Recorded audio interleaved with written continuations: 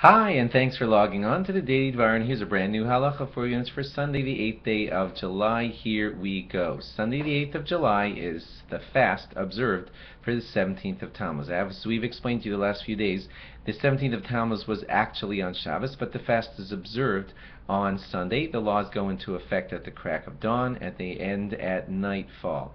Okay, but more laws that you'll need to know in advance for the 3 weeks. You already know, we've explained to you that shaving and haircuts should be not done during the 3 weeks. Those who follow the Sfard customs should speak to their rabbis because there is more leniency according to the way the Shulchan Aruch writes it, which is the way the Sfardim follow. Some of them will allow shaving and haircuts all the way up to the week in which Tisha B'Av actually falls. But that's a little complicated this year because Tisha B'Av actually falls on Shabbos, so that might include that whole last week. But for specifics, if you're following the Sfard custom, please ask your Sfard rabbi what you should do about shaves and haircuts for yourself.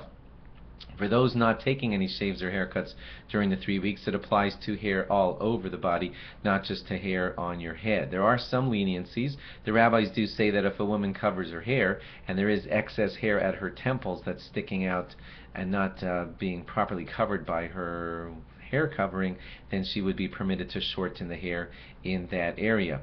Adults should not be giving haircuts to children during the 3 weeks, just like they're not allowed to be taking haircuts for themselves. For those of you who are, I'm just laughing, but those who ask, nail cutting is allowed because you can't go, it's not really nice to go 3 weeks without cutting your nails, but just in the week of Tisha B'Av, that's when we try not to even trim our nails as the sadness gets higher as we get closer and closer to Tisha B'Av itself. Thanks for logging on, and log on again tomorrow for more. Bye-bye.